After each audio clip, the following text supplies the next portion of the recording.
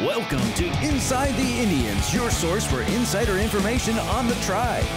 Stay with us as we bring you the latest about the players, managers, and people behind the scenes at Victory Field. Now here's your host, the longtime broadcast voice of the Indians, Howard Kellman. Hi everybody, and welcome to Inside the Indians. On today's show, we'll talk with Marty Pevey, the longtime manager of the Iowa Cubs and former Indianapolis Indian player. We'll be back with Marty after these words.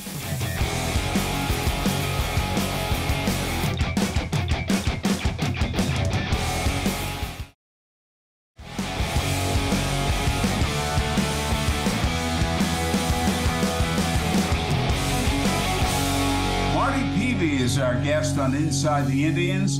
Former Indianapolis Indian player and the manager of the Iowa Cubs for many, many years. Marty, how are you doing? I'm doing great, Howard. How about yourself? Doing really good. Always nice to see you. We saw you a couple of times this year at Victory Field. You have some really good ball players. You've had some players pass through. I know we have a lot of Cub fans, some good players on your team. Yeah, absolutely. We've got Pete Crow Armstrong now, Canario. This kid, Jonathan Perlaza's having a great year. Matt Mervis, of course, Jared Young, PJ Higgins behind the plate. We got a young conversion kid, Bryce Wyndham, this is only his third year catching. So, we've got some kids, and we got a shortstop that's going to be a big league shortstop at some point. He's 22, 23 years old. They're doing a great job. They really are. You also have some good young pitching. Yeah, we are. We've been fortunate. Caleb Killian has really stepped up. We've got some young guys that have done an excellent job. A lot of them are in the big leagues now, as you guys know. But our pitching has got a lot of potential. Marty, what's it been like managing the Iowa Cubs more than 10 years now? I love it. I mean, I love the level. I love seeing the look on a kid's face when he's first time getting called up to the big leagues. I love being able to teach and try to manage my managing style towards the big league manager's style. These kids at this level are men, and it's very, very rewarding to get them prepared to play in the big leagues. Well, I think that's beautifully said. And the contributions you make in development mean everything to those young players. You know, people talk about it's all about the big leagues and you got to get to the big leagues. But you've done very well in this particular role, and I'm sure the Cubs have taken good care of you. Yeah, the Cubs have been very, very good to me. After I got fired in the big leagues in 2008, I was a little depressed, and I was very fortunate to be able to. Dave Bialis, an old manager of mine from the Cardinal days, got me a job managing in Peoria in the Midwest League with the Cubs, and I felt very, very fortunate. The Cubs have really treated me well. What would you say now? You've been managing for the Cubs a long time, about the changes in the game now and the way you may have to do some things differently as opposed to years ago? Well, I honestly, I really don't think it's changed that much. I happened to go to a very good baseball school at Georgia Southern. We had, Jack Stallings, one of my mentors, other than my father. Jack Stallings, he's got a couple of books. I think one's called, he's passed away now, rest in peace, but a couple of books, a textbook, both of them were textbooks. The Psychology of Coaching and Playing Sports, I believe, is one of them. And the other one was just a Baseball 101 class that we could take as an elective. And the textbook this is 1980 now. That textbook had all the percentages and stuff that we look at on StatCast. Of course, it didn't have launch angle and exit velocity and stuff like that, but it had, percentages of how many runs you score with a man on first and nobody out versus a man on second and one out versus, so all those stats were in there that we're looking at in the last 10, 12 years since, Billy Beane instituted the Moneyball stuff. And so it's no different to me. I already knew the percentages. I didn't need to be told 30 years later. Well, there's a greater emphasis on velocity from pitchers than there was years ago. Your thoughts on that? Well, velocity is awesome. It's hard, the harder you can throw it, of course, it's harder to hit. The less time you have as a hitter, the less time you have at the plate to make up your mind whether it's a ball or a strike. So velocity is always good. Deception and being able to change speeds is also really, really good, as we know. What's the kid pitched last night against the Cubs? He pitched for us last year. Doggone it. Left-hander. Oh, Wade Miley. Wade Miley pitched last night for Milwaukee against the Cubs, and he kept us off balance all night. And he's pitching at 88 to 92, so, and he just, Howard, there's three ways to pitch, right? Up and down, in and out, and back and forth. And he was doing two of those extremely well last night. Very well said. We will have more with Marty Pevey. This is Inside the Indians.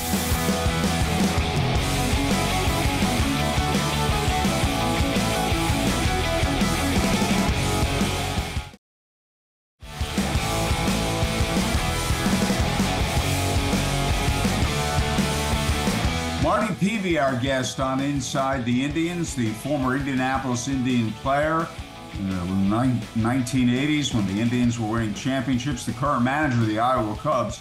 And there are some hitters, Marty, who take more of an all or nothing approach than there were. There are more of those guys than there were years ago. So you have power numbers, but the game has a lot more strikeouts than it used to have. Your thoughts on that? Well, I think, as all baseball fans know, all baseball fans know that if you don't move the ball forward, you don't have any chance to score a run. So I honestly like you to put the ball in play. Put the ball in play. You can the pitch and the velocity of the pitch. If you hit it square, you don't. It doesn't have to be all or nothing swing. You can still put the ball in play and hit it hard and drive the ball, and not strike out all the time. And to boot, fans don't like it. Fans don't. They want to see stolen base, a hit and run, guy going first to third, a great relay throw from the outfield, then cut down a runner at the plate. They want to see action. Nobody wants to see 30 strikeouts, 14 walks, and a homer. It's boring. They're leaving the seventh inning. I think you're right on that. And, one of the ways you feel that all or nothing approach is when you put a runner at third and less than 2 outs, and the last thing you want is a strikeout there. But that's when hitters often don't make the adjustments that they made years ago. Yeah, you got to, like I said, if you don't move the ball forward, you don't score any runs, period. Yeah.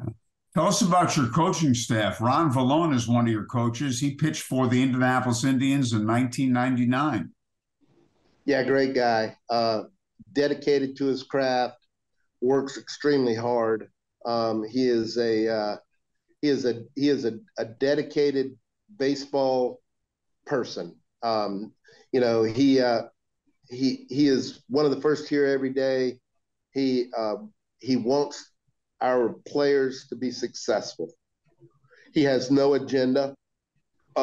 I'm sure he'd like to be a major league pitching coach at some point, but he loves to see our guys be successful. Well, he got a lot of time in the big leagues, made a lot of money, and also he was with so many different teams in the big leagues. So you learn so much being with so many different organizations. Yeah, you're definitely gonna hear different ways to do things. So it's all about putting those tools in your toolbox and being able to use them down the road. So I'm sure that has helped his coaching expertise. What's it like being part of the Cubs organization on the whole? They won the World Series, even though you're in the AAA manager, you're still very much involved. When they won that World Series in 2016, what did that mean to you? Oh my gosh, it was like a lifelong dream of finally winning a World Series ring, even though I was not directly involved. I mean, everyone in the player development had a huge role in us breaking that curse of 108 years of mediocrity. Yeah, it was a long time and a wonderful thing. And do you hear from Cub fans, Chicago Cub fans? Do you hear from Cub fans in general? I mean, I don't get a whole lot of fan mail, Howard, but yeah, I get some letters. They're very nice. Yeah, the Cubs are a special franchise. There's no question about that. Yeah, people really love the Cubs. I love the Cubs. I mean, what's not to love? We either had WTBS, the Atlanta Braves, as we were coming up, or we had WGN with the Cubs. So we had a couple of choices, and I was a big Braves fan too. Was there anybody who was a big influence on you for your playing career? Well, as we well know, Joe Sparks, I think, had a huge impact on my playing career, and probably Dave Bialis and Jim Riggleman and George Kissel had a huge impact on my coach. You know, wanting to be a teacher and a coach and a mentor. You know, Dave Bialis and Jim Riggleman, by the way, I remember them playing against the Indianapolis Indians in Springfield, the late 70s. But you mentioned George Kissel, one of the all-time great baseball people, the impact that he had. Please tell us about him. Well, so I signed with the Cardinals out of a tryout camp down in Florida. I went down to Florida with I'd gotten drafted by Minnesota, played half a season in rookie ball, had a good year. I was hitting 280 something, I think, and first or second in the league in doubles. And I came in the 1st of August when the paychecks are due, and got released. So I went back to Georgia Southern to finish my degree, and then around Thanksgiving, I guess, or Christmas, I decided I wanted to play. Long story short, I went and lived with my girlfriend's roommate's mother down in St. Pete, and started walking on to these spring training sites and looking for tryouts. The Cardinals gave me one. Me and a kid named Eddie Tanner were the only two picked out of that tryout camp, and both of us ended up playing in the big leagues. But George Kissel was roving at that point, and so I was in Macon, Georgia, playing for the Redbirds, the Macon Redbirds, with Vince Coleman. He stole 146 bases that year, missed 30 games. Anyway, when George was in town, I would give him a ride back to the hotel because he didn't drive. So that was my first interaction with George, and I could talk for 45 minutes about George, but we don't have that much time. But he was a great, great human being. He wasn't. He knew his baseball. Yeah, he was a huge influence. I got a glove contract because of George. We were an instructional league after my first year, and we were walking away, and I was going to give him a ride home at the end of the day. And the Wilson guy was out there, and George told him to give me a contract. That's great. We'll have more with Marty Pevey on Inside the Indians.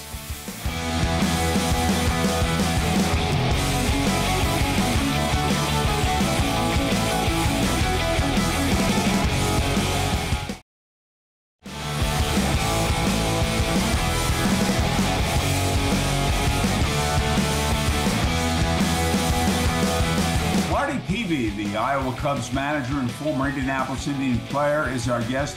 On this final segment, Marty, let's go back to 1988. You played for the Indianapolis Indians. You had a fine season, and what a team that was. Yeah, wow, Howard, that's going way back. You're going to put me on the spot here. I'm going to have to remember names, and it's hard to remember. How about Randy Johnson?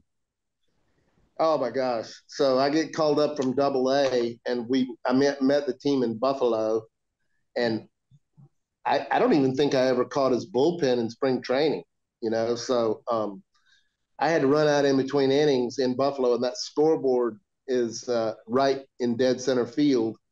And Randy was so tall that his arm was coming out of the lights.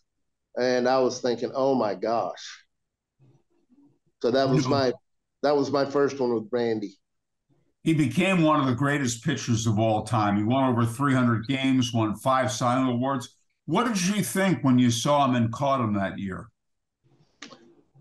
What a talent, I mean, he was, he threw 100, and he was, hold on one second. Yes. I'm on a Zoom call. Thank you. Sorry. That's okay. That was Alex Cohen, our radio person, and he was looking for his radio case in my office. I'll have to have a talk with Alex. He's a very nice guy, by the way, too. Yeah. So you're talking about Randy Johnson. What did you think when you caught him that year? He's just had unbelievable amount of talent. I mean, you knew that when the light came on for him, when he started to command his fastball, you knew that he was going to be, a 15, 20 game winner, at least in the big leagues. Yeah, and he did more than that. Oh, yeah. Oh, my goodness. Way beyond that. Tell us about Joe Sparks and the chemistry. That team, I'm not sure exactly when you got called up. You said we were in Buffalo. Was it early in the year or was it a little later? No, it was like, I guess we were been about a month into the season, month and a half. Maybe. I remember a Denver, Buffalo, I think it was a Denver, Oklahoma City, Buffalo road trip fairly early. That team, by the way, started off with 4 straight losses by 1 run in Nashville. We were 1-6. And then we go to that road trip. We're about 5-8. Otis Nixon said to me, when we come home, we'll be in first place. And he was right. And that team, Otis Nixon and Rex Hugler, resurrected their careers that year.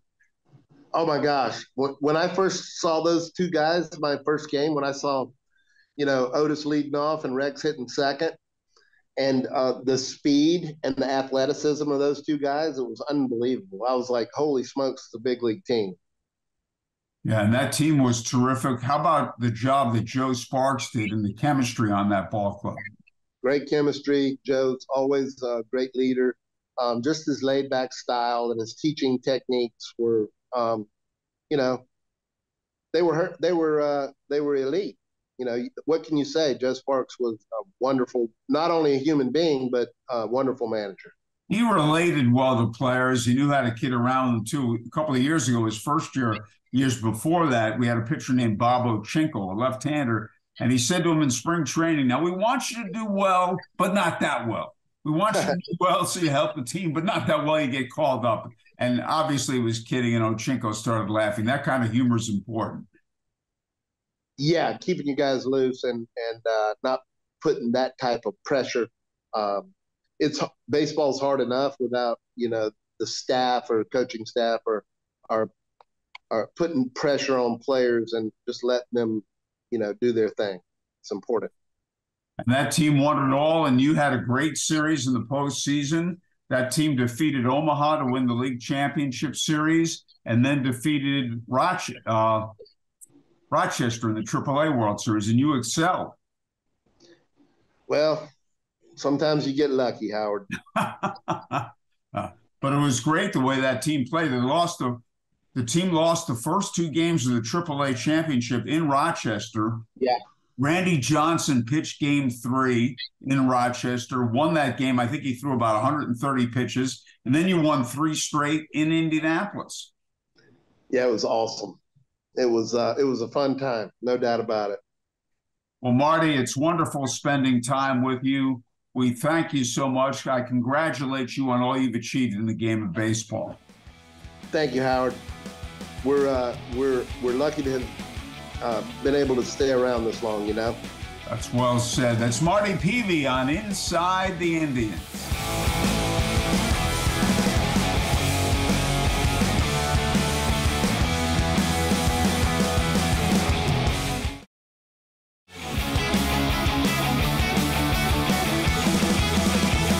Thanks to our guest, Marty Pevey. Thanks to our producer, Dave West, for all of his great work. See you next year on Inside the Indians.